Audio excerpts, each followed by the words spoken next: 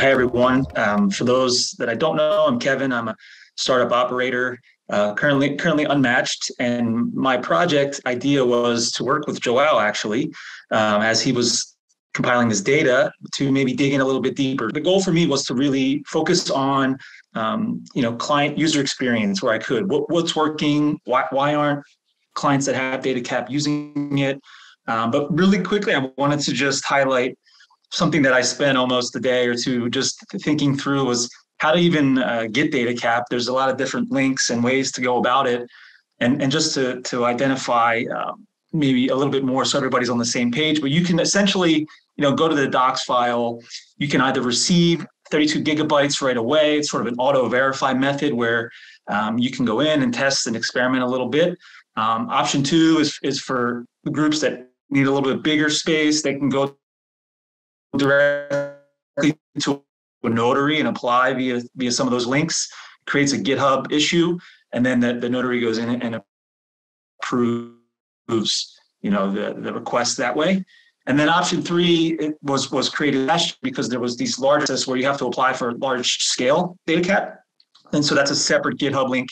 Multiple notaries are involved and have to improve that. So it takes a little bit more due diligence and follow through. So that's sort of at a high level, kind of the three ways you can go into that. And I'll explain on the next slide how that makes sense to what I looked at. Just pulling down the data from the PhilPlus site there.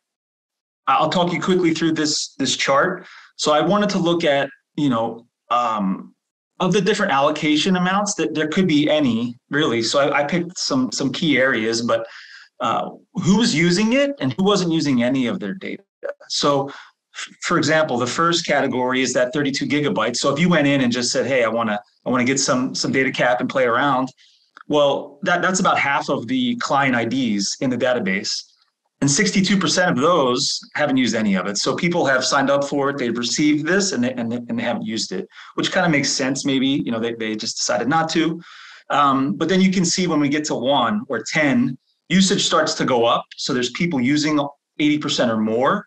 And in that 10 category, that 91% are using 80% or more. So that I don't know if that's a sweet spot. I really couldn't tell you at this point. But then when I started looking at 50 and 100 and 1,000, the clients who aren't using that DataCap is going up. And actually, Joel had sent some surveys to some of these clients asking why we hadn't necessarily heard back from them. But my focus was on the larger ones, the ones in the last category there.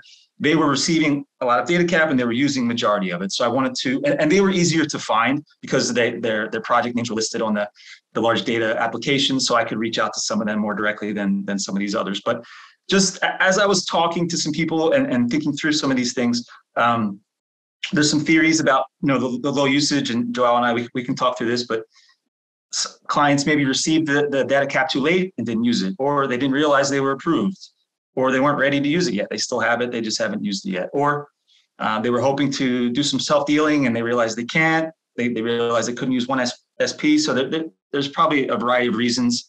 But then I asked the question of the people that are using it. Did you do anything particular? Are there any processes that aided in your success? Did anyone invest time in helping you? I sent Slack messages out to 15 of the top 25, that bottom category, and 4 have replied to me so far. I just sent it out a day or two ago. It's been low responses. Joel also sent out some surveys that we haven't heard back, which I guess is to be expected. But as you can see, so clients on becoming successful, a few of them have told me, and take this with a grain of salt because they're expecting large amounts of data so that they can use it, right? So their perspective is give it to me fast, give it to me now. But they have some things in place that they use in terms of automating the deal making, engaging with the community.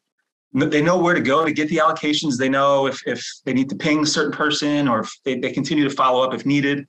They use their own toolkits. So these are things I think we already knew, but it's nice to reemphasize that. And then there were several complaints about the approval process. So that's something to take a look at. And I know that's been being worked on and iterated as it's going further and further along. Coming out of this, again, this was just something I've been working on for a little over a week and a half. I think there's definitely opportunities to find ways to get more client feedback and more often. We have to to figure that out. There's ways to continue to iterate on the approval process, and that's something that again is being worked on, but it can always be better. And then finally, that first slide I showed you some of the different links you can go to apply and figure out how to use it. That can probably be cleaned up a little bit and organized a little bit better. So that's where I'm at for now. Hoping to get some more responses and continue to move this forward. Thanks, everyone.